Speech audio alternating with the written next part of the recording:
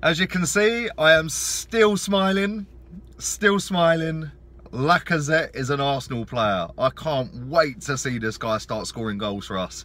Absolutely buzzing, top striker. So yeah, really happy. Obviously add that to Kolasinac, top left back, better than Monreal, better than Gibbs. So yeah, 2 great signings so far.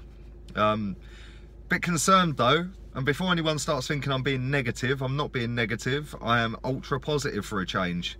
It's about time I had something positive to speak about. So yeah, I'm quite happy at the minute. But that being said, I do want to come on to a few things, and I am a little bit worried about these. We've still got Gibbs, we've still got Jenkinson, Jack Wilshere, Giroud, Walcott. Anyone else I've missed? There's a few others that I'd let go.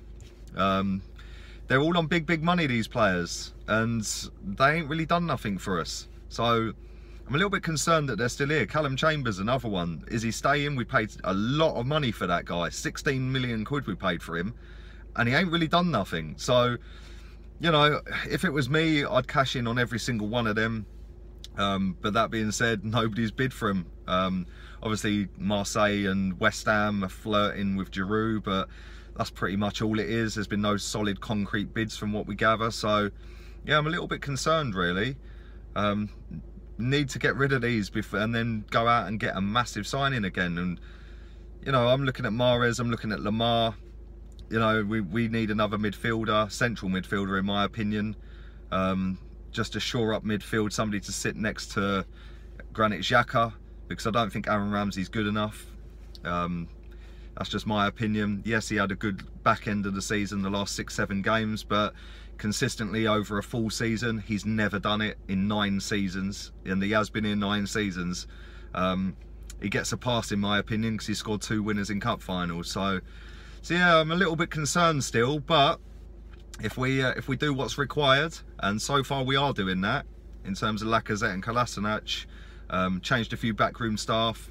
Obviously the mad nutty German is back on side now.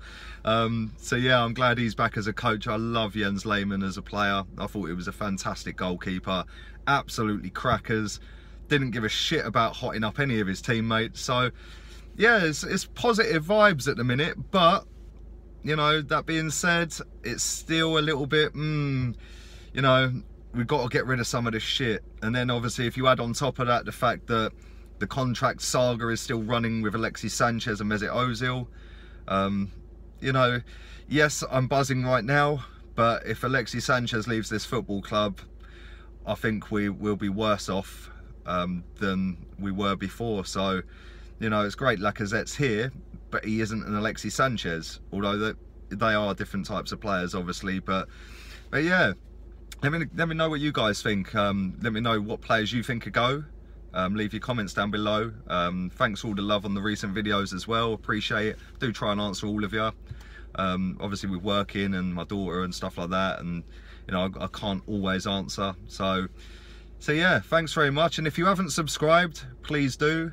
And I want to give a special mention to a friend of mine on Twitter. He's got a channel that is so undersubscribed, it is unbelievable. His name's Bradley Johnson. That's his Twitter handle, @Bradley Johnson, I believe. But his YouTube channel is the Arsenal Telegraph. That guy's edits are unbelievable, and he's got less than 100 subscribers. So if you want to go and check his videos out, and if you want to subscribe to his channel, feel free as well.